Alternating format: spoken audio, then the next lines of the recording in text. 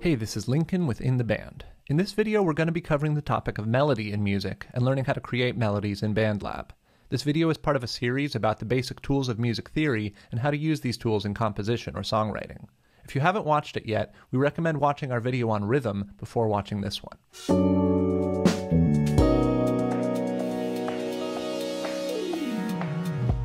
Before we actually get into melody, let's just go over all of the notes in music real quick. In Western music, we use 12 different notes. There are the naturals, which are the 7 white keys on a keyboard, C, D, E, F, G, A, and B, and the sharps and flats, which are the 5 black keys. Each black key has 2 names. Sharp basically means above, and flat basically means below. The note between C and D can be called C sharp because it's right above C, or D flat because it's right below D, but either way, it's the same note. In the BandLab mobile app MIDI editor, all of the black keys are labeled as sharps, not flats, but it's good to know both names. A melody is a sequence of musical notes played or sung one after another. This is a note, and this is a melody. Technically, a melody can be any sequence of notes, so this is as much a melody as this is. But clearly, one of these sounds much more chaotic, and the other sounds more organized, and probably better or at least more memorable to most people's ears. But why is that? What determines how good or bad a melody sounds? The answer is complicated because it really depends on several different factors, but 2 of the most important of these factors are called scales and keys. A scale is a set of notes in a particular order. There are many different types of scales, but we're just going to talk about 2 of them right now: major scales and minor scales. Here is a C major scale. And here is a C minor scale. Now here's a D major scale. Can you hear how it sounds similar to C major, but not exactly the same? That's because even though the individual set of notes within each of them is different, they follow the same interval pattern, which is what makes them both major scales. An interval is the space or relationship between 2 notes. The smallest interval, the distance between one note and the note right next to it, is called a half step. An interval of 2 half steps is called a whole step.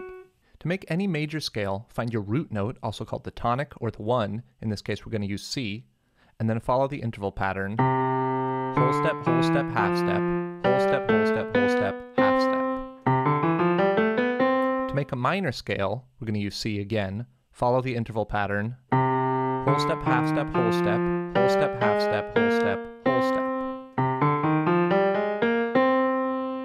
At the end of the pattern, you should arrive back on your root note an octave higher than the note you started on. An octave is the interval between one note and the next instance of that note. For example, between one C and the next. A key is the major or minor scale around which a melody, song, or other piece of music is built. If a song is in the key of C major, for example, that means it uses the notes found in the C major scale. It also means that the note for which the key is named, C, is the tonal center of that key, which basically means all of the other notes in the key can be thought of in terms of their relationship to the note C.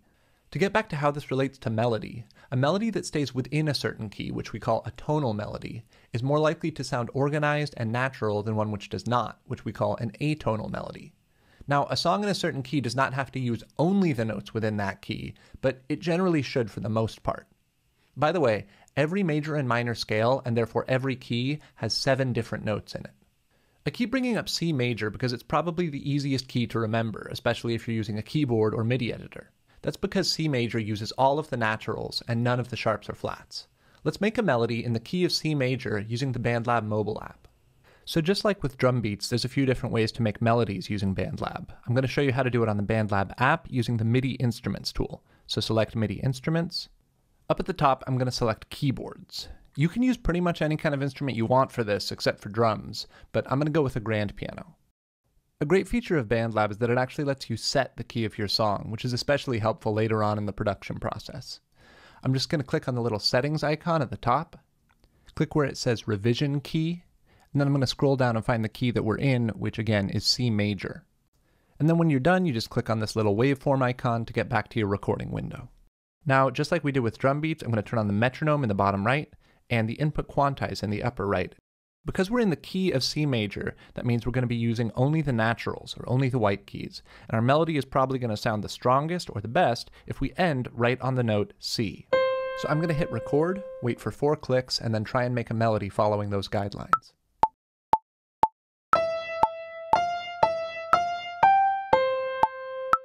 Okay, I'm going to click on the little downward facing arrow next to the cue to go back to my main track display window. I'm going to trim the edges, drag my melody back to the beginning of the song, and let's listen to it.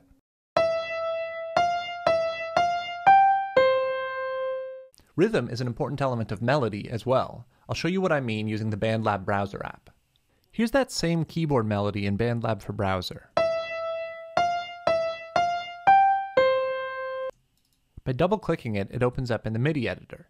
I'm going to use the Select tool in the MIDI editor to change the timing of these notes. I'm not going to change any of the notes, just the timing.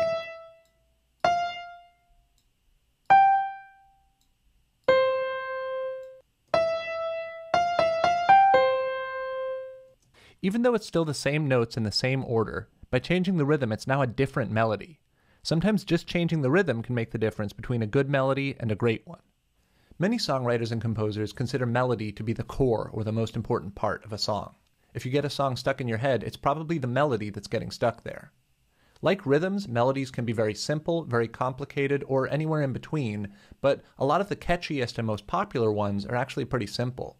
There are a ton of great examples of simple melodies in popular music, but just to name a few, Lean on Me by Bill Withers, Seven Nation Army by the White Stripes. You can even hear it in classical pieces like the Ode to Joy from Beethoven's Ninth Symphony.